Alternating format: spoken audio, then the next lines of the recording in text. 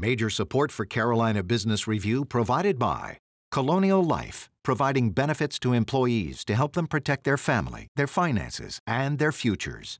High Point University, the premier life skills university, focused on preparing students for the world as it is going to be. And Sunoco, a global manufacturer of consumer and industrial packaging products and provider of packaging services with more than 300 operations in 35 countries. There's a lot of speculation and anticipation about some seminal event that we will call the Great Reopening of this economy.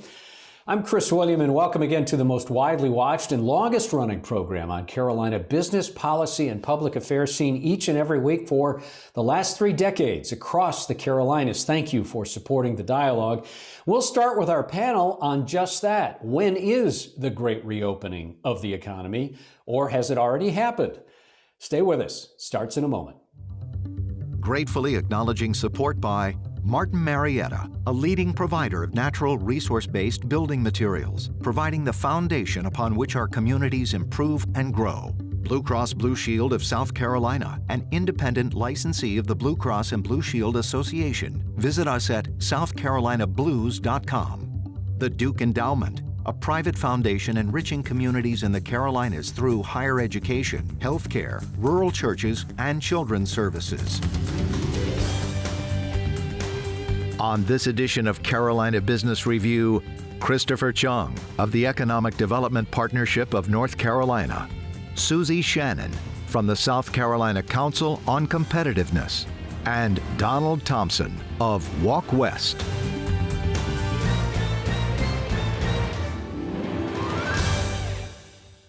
And welcome again to our program. We're glad to welcome Donald, Susie, Chris. Thank you all for joining us. Susie, you're gonna get the first pitch, for better or for worse. Oh, great. We've been talking about now, I think, a lot of speculation, a lot of expectation around what the reopening of the economy looks like, this great reopening, and we've almost maybe missed it. Has kind of the economy already reopened? Chris, I would think so. I mean, certainly when you look at certain segments or industry sectors, at least across South Carolina, we never really closed, right? We're heavy in advanced manufacturing and process, logistics. And, you know, over the past year, we stayed at home and we bought stuff, and we had to keep freight moving across our logistics corridors. So I think to a great extent, we never really closed. I think we're beginning to see an uptick, certainly in other segments like leisure, hospitality, tourism. I think you had Director Parrish on not that long ago. And so we're gonna, I think, begin to see some of the segments rebound much more quickly than others as we begin moving more into that grand reopening process you're talking about. Donald, Christopher, what do you think? So one of the things for me is I'm in a digital space, right? As a marketer, right? As a leader. So we were able to leverage, right, the technology to keep things moving throughout the pandemic, but not so much for a lot of our clients. And so we saw significant amounts of pain for folks in our organization and our clients, if you will, that were in that retail, that hospitality sector. But we are seeing things coming back. We are seeing people now thinking, talking, and working towards that new future. And one of the conversations we're in a lot is, what does that hybrid workforce look like? What is in office versus that Zoom culture? What's that blend? Because a lot of folks have gotten now accustomed to working from home, working remotely, but we miss that team dynamic, that cultural shift. And we're looking at how do we blend those two worlds in the future. Mm-hmm.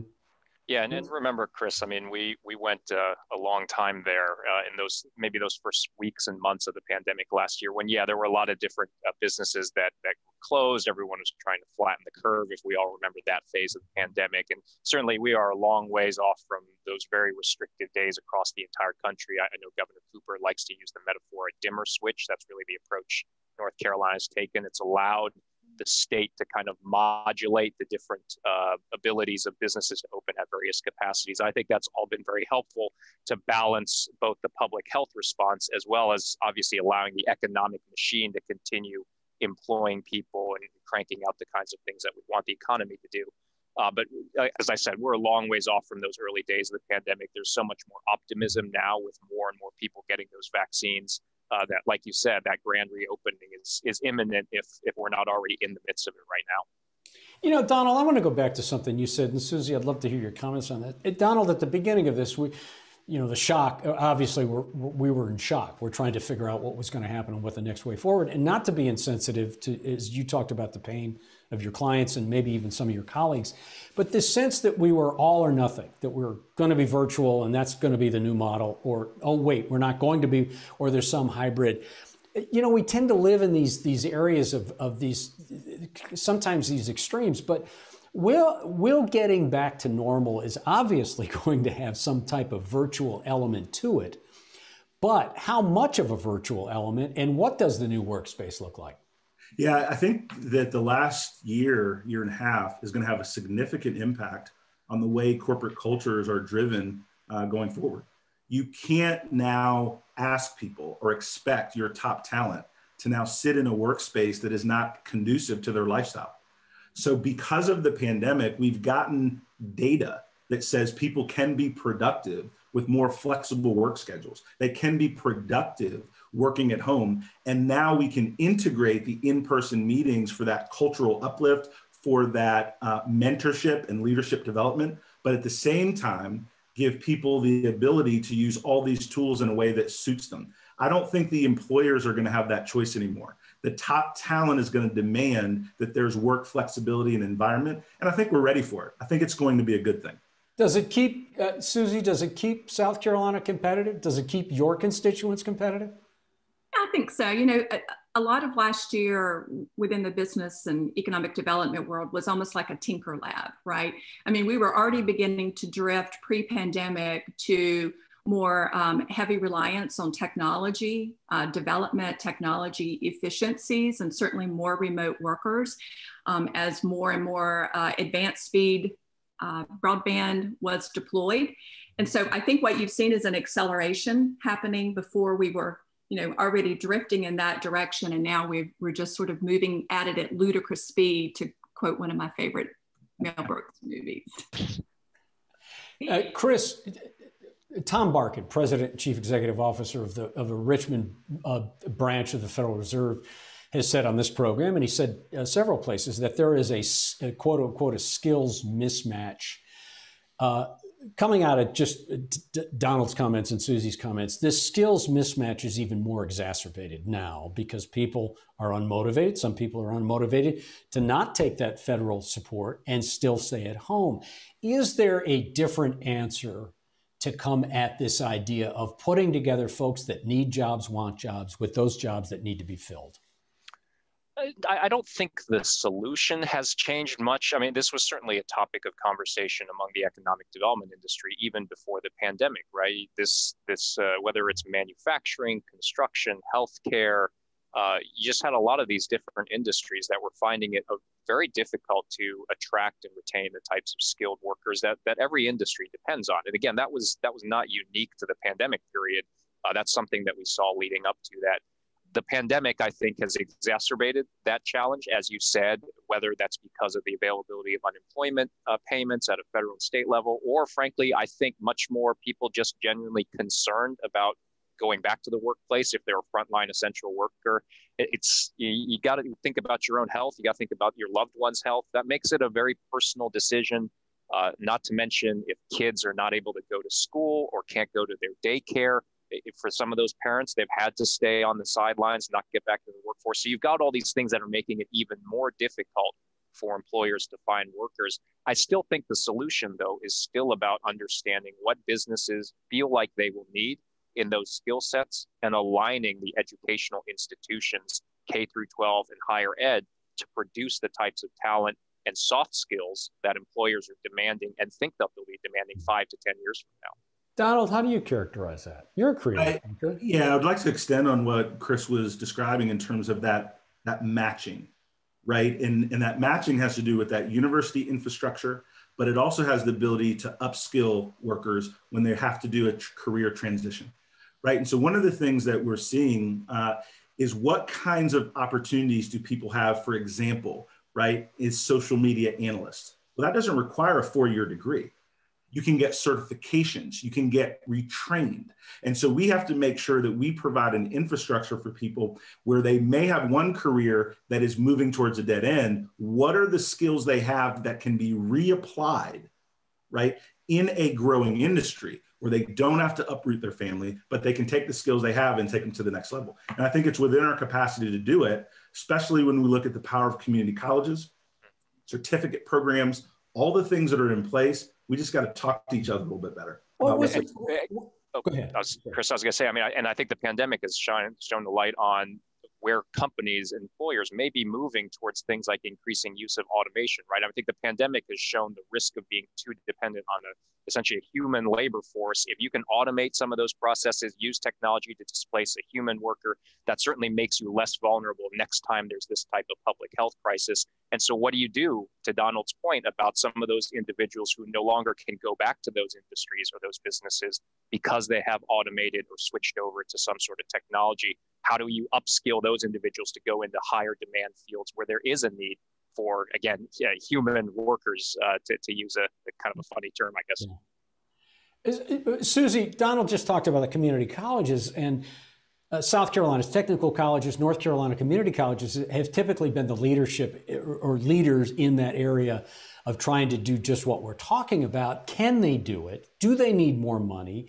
Is the situation of what this public health crisis caused, will the unintended consequence be that these community colleges and technical colleges will be able to do this better? What do you think? What do you think is holding back the matching of the talent with the jobs? Well, I'm sure our colleges and our universities would always say more resources, more funding, more money is always appreciated and highly encouraged and embraced. And certainly the Carolinas 2-year systems are a model for the rest of the country, right? Whether it's associate degree training, certificate training, rapid training in on the South Carolina side, it's called Ready SC program. Applied learning obviously is a huge component, and we're seeing more and more companies clamor for on-the-job training coupled with that fixed content learning. So I think that communication, closing that divide between the business community and the educational community, so that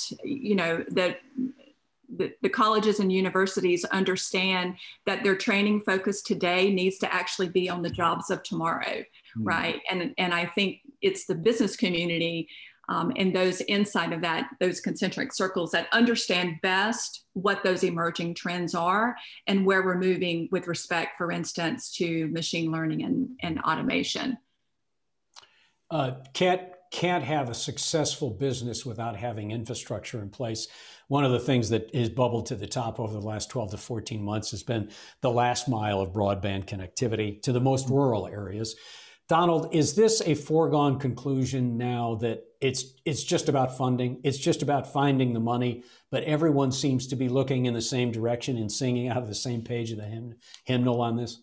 I think I would agree with that, right? Because I think that access to high-speed internet and that infrastructure opens up a different learning capacity, different communication capacity, a different access to what's going on in your environment and how you can fit into that environment. It's no different than not having access to you and I, we get in the car, we're 2 or 3 minutes away from any kind of food service store that we need.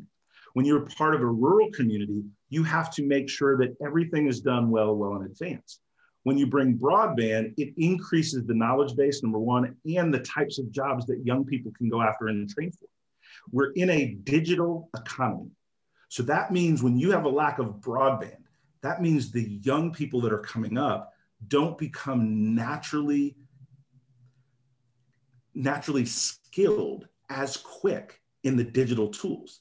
And so you actually increase the opportunity divide unintentionally when all we have to do is make that access available so that now we can create more of those folks that can take advantage of the digital economy. I think it's smart, I think it makes sense, and I think it's just the right thing to do.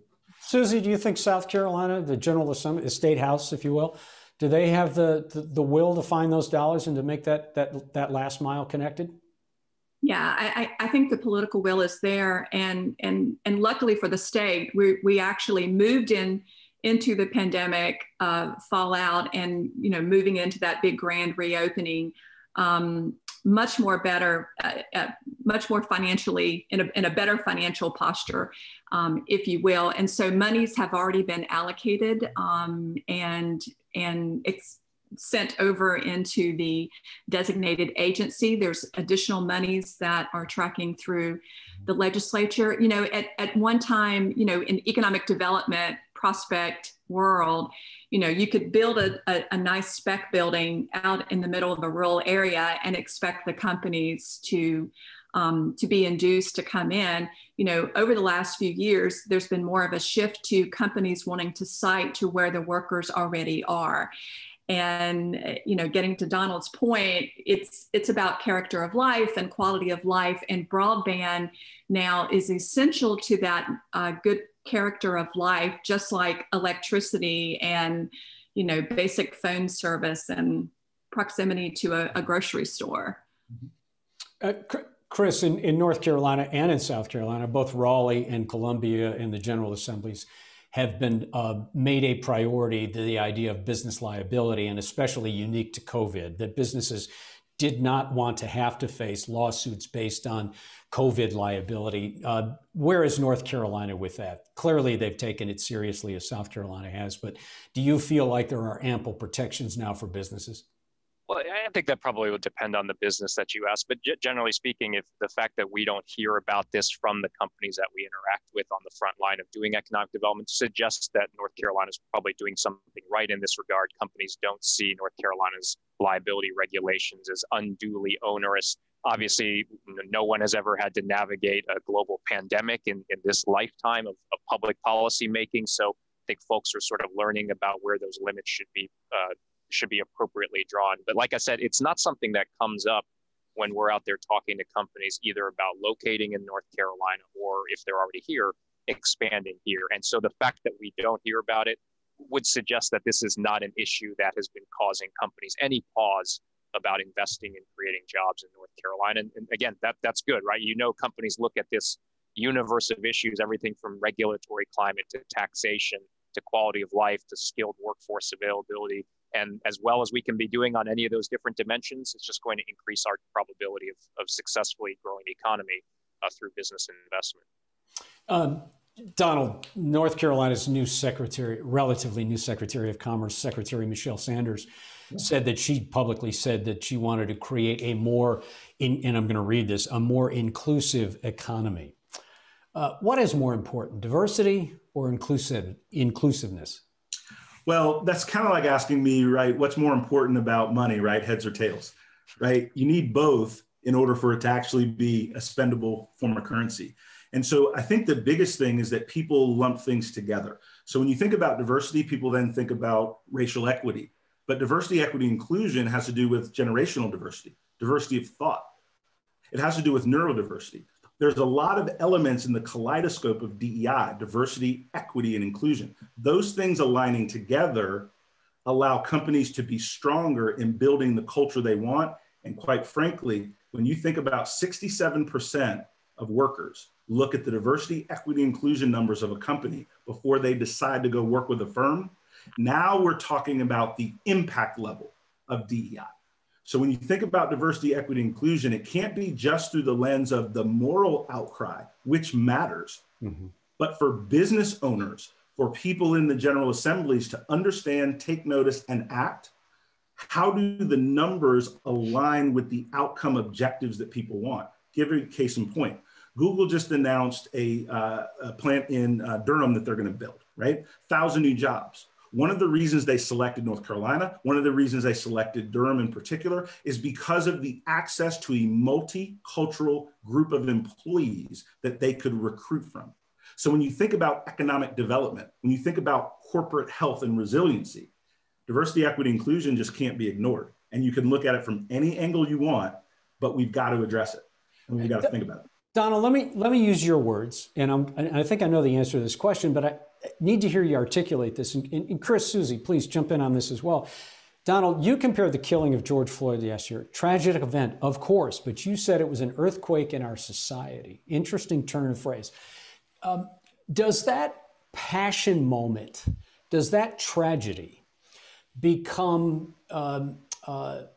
does it become institutionalized, and the moment that it represented, not just the tragedy, the personal tragedy, but how do you keep that passion to make sure that diversity, equity, and inclusion doesn't become just another checkbox or a silo within an organization? Yeah, I appreciate the question very much, because that catalyst moment was so impactful because it was on video. And because we all experienced seeing that, and it got to the core of human decency. And see, a lot of times when you think about racial inequity, social justice, people, their experience might not allow them to empathize because of their background or perspective. But we saw a Black man murdered on live television, and that can't be ignored. So now to your question about whether it has sustained power in terms of the CEOs and leaders and people in government, my optimistic side says yes. I'm talking to people every day that want to move from why DEI matters to how do we do it and link it with our business strategy, so we make it a board level imperative so that it stays sticky. We link it to economic development of our cities so it stays sticky. We put it into our school infrastructure. So we're talking about disability and inclusion, someone that's blind, low vision, so our websites are better. We link diversity, equity, inclusion to the things we all touch each and every day. And that's the way it stays in the fabric of what we're doing. Susie? Yeah, Donald talked about the impact level, right? I recently, a couple of years ago, so this was, pre the tragedy of George Floyd, interviewing a young candidate, young as in chronologically young, and also young in their career. And their questions back to me as their interviewer wasn't so much wrapped around, what are my fringe benefits? What am I going to be paid? Can I work from home on Fridays?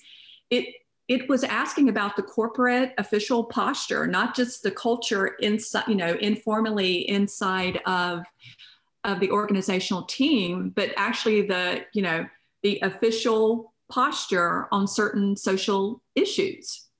So that seemed to weigh heavily into, a candidate's decision whether or not to come and work for, us or anyone else. Mm-hmm.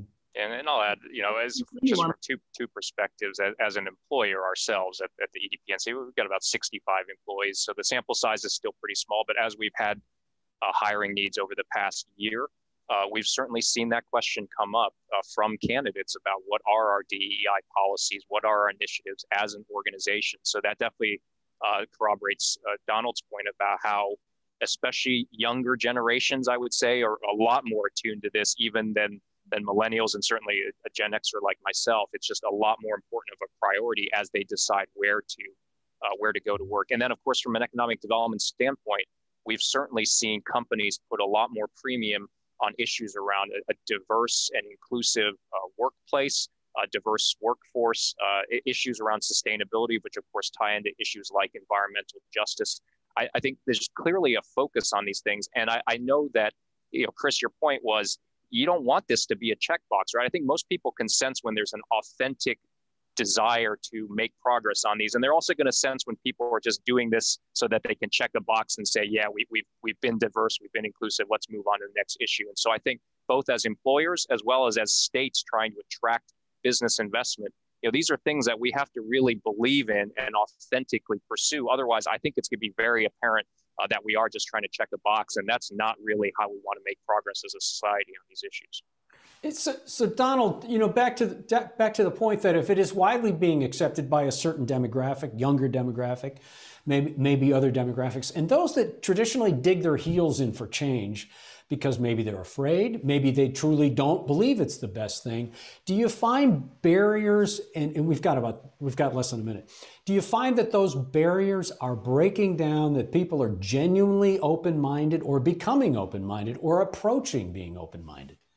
Well, there's always barriers when someone doesn't understand but are being forced to learn something new, right? That's a typical challenge of learning, right? And that's whether it's DEI or others. But to make the point very succinctly, yes, there are barriers, but there is enough momentum developing that those barriers will be broken through.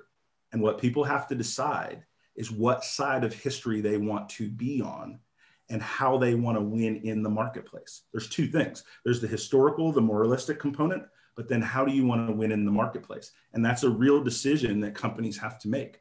And what candidates are looking for is not that all of a sudden your company is DEI ready, but what is your game plan?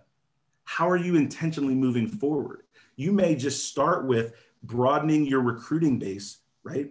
And you're not going to change tomorrow, but what are the things you're doing to build that momentum over time? People appreciate that. Donald, that'll be the last word. Thank you for that. Christopher, always nice to see you. Thanks for joining us. Susie, welcome to the dialogue. We hope you'll come back and don't scare you off too easily, I hope. Thanks for having me. My second. Thank you all for joining us. Hope your weekend is good. Thank you for watching our program. If you have any questions or comments, CarolinaBusinessReview.org. Until next week, I am Chris William. Happy weekend. Good night.